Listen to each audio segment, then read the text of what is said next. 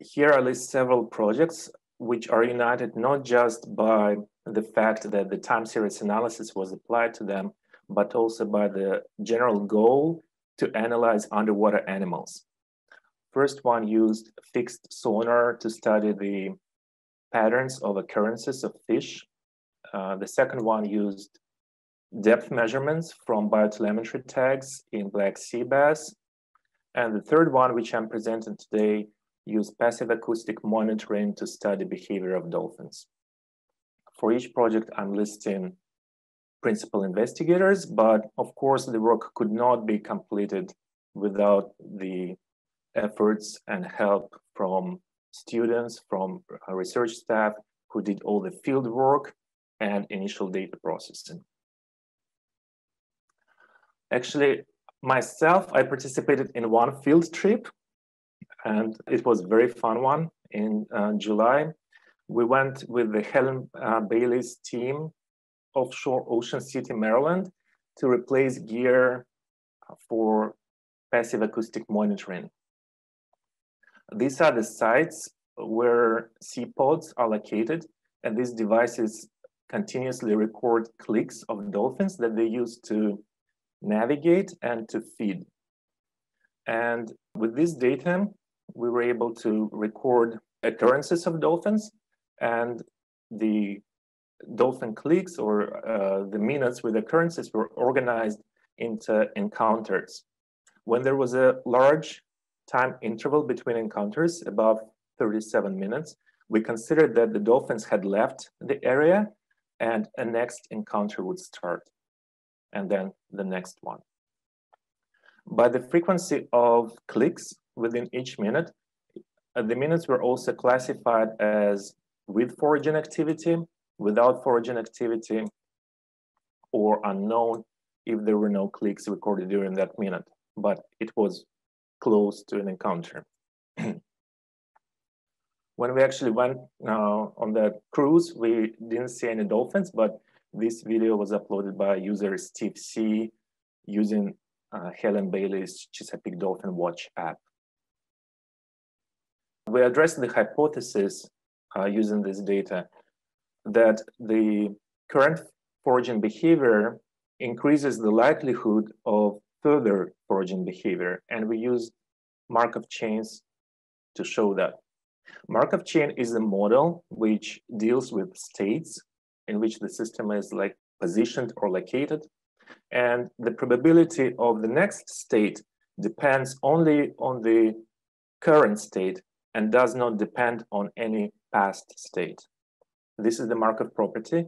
We observed this property when we joined the states of dolphins in 2-minute intervals. So the original states listed here would form second order state Fn and N and U and UF. When we joined it like that, we applied the test to check that the Markov property is satisfied. One can think about it as a decorrelation effect. For example, we still observe correlation of states, what dolphins are doing within like 3 minutes, but when we observe 4 or more minutes, the correlation fades away. The graph here shows one of these Markov chains for bottlenose dolphins and for one of the sites. But the results are very consistent with other sites and across the species. What it shows here, it shows the 9 states and transition probabilities between them. The green lines and signs correspond to foraging. For example, here on top, when dolphins were foraging for 2 minutes, they had the highest probability of 53% to continue foraging, and lower probability to stop foraging, 29%, or to go to the unknown state of 18%. In a similar way, when dolphins were unknown and foraging in the next minute, they had the highest probability of 53% to continue foraging and lower probability, for example, to stop foraging, 26%. And again, the third option is when they were not foraging and then encountered prey and started foraging. they had the highest probability of 68% to continue foraging. So these results show that dolphins actually do behave according to the area restricted search theory. And of course, we calculated the 95% confidence intervals for each of these probability reported in supplementary materials. We then looked at what made dolphins stay. We looked at the encounter lengths of dolphins and tried to understand what would be the correlated variables. The encounter lengths remind us a lot about the survival, such as how long did the dolphin stay in the area? Is essentially the same question statistically, how long did a person live? And there is a developed apparatus in survival analysis and in actuarial science that studies the related problems. For example, I used this model called Cox proportional hazards model, which studies the factors associated with probability of survival. So factors are X, beta are the coefficients, and we have the baseline hazard. We considered the following covariates, such as the proportion of foraging in the first third of an encounter, proportion of foraging in the second half, starting state season, and the kind of homogeneity of foraging within an encounter. And these are the corresponding percentiles of all these covariates. Relative hazard of 1, which corresponds here to median level of all covariates, means that there is no effect on the length of the encounter. Relative hazard above 1 means that there is a risk of ending an encounter.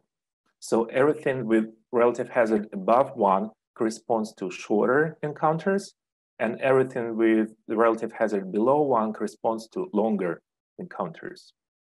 So if we come back to the question, what made them stay, we can see that here the season of May, September corresponded to longer encounters.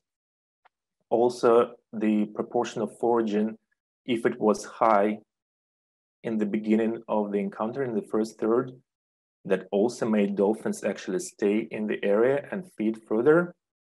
And also the difference between the second and first half, if it was not high, for example, below 0.13, the difference of proportions, then it also corresponded to longer encounters.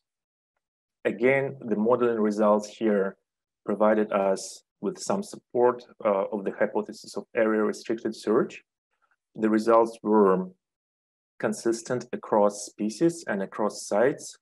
We recently developed a model that studied also the impact of storms on foraging behavior of dolphins.